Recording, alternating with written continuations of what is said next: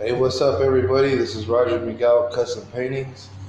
I'm going to try to show you the do's and don'ts when you put a finish on your baseboard. I know sometimes people say, oh, it's easy, just paint it and whoopty-whoopty. Actually, it isn't. I'm going to show you what you don't do, what you should do, and how you should get a game plan before you do any type of painting, period. But this is the do's and don'ts. When you put a finish over a baseboard, you do not put a water-based latex finish over stain. It's not going to grab. It's not going to hold on. It's not. The stain has some type of clear finish, and the water-based paint will not be able to fight through to hold on. So this is what we're kind of dealing with here. I guess another painting company came in and tried to finish it, but I guess the paint started peeling off and started bubbling up because they painted over stain. Again, you don't want to do that.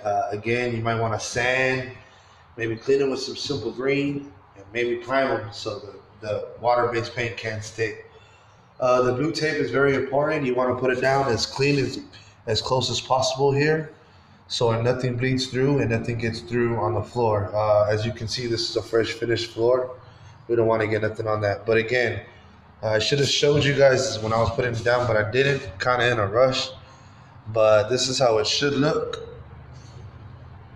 as close as possible. Give you the little 3D, but that's how it should look. I mean, they're just simple steps. I mean, just don't paint over anything that you shouldn't paint over. Like I said in my last project, I paint and I primer in my kitchens and my bathrooms just because the oil, the hairspray, perfumes, all that stays on the walls and it lingers.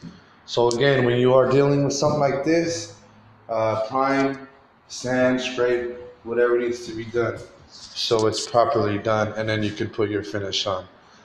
Just a simple little 1, 2, 3 project right here. Little steps just to help you guys out if you guys are doing some baseboard, maybe some finish, and they are stained. Again, just wipe them down. Get the proper primer. There's oil-based, there's water-based. There's a few different primers to put over stain. You know what I mean? If you don't know, ask questions. Any paint store, anybody in Home Depot, more than happy to help you out. But again, these are just kind of the do's and don'ts when you are painting the baseboard.